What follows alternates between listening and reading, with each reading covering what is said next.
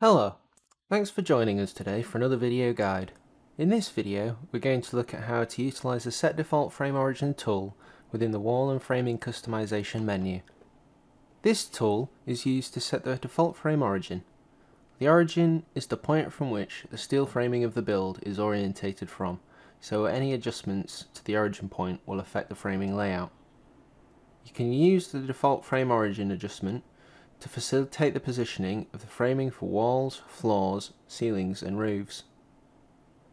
This improves framing and build accuracy, framing alignment between the walls and floor panels, and reduces the chance of design errors.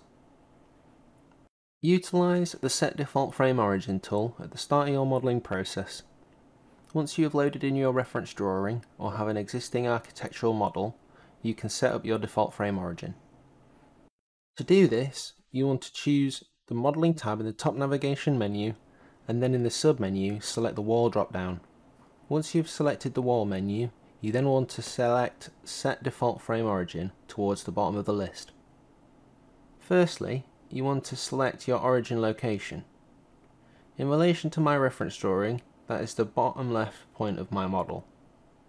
You then want to set your range limits, which is done via outlining your model's area to create the limit to not exceed beyond, and once done, select OK.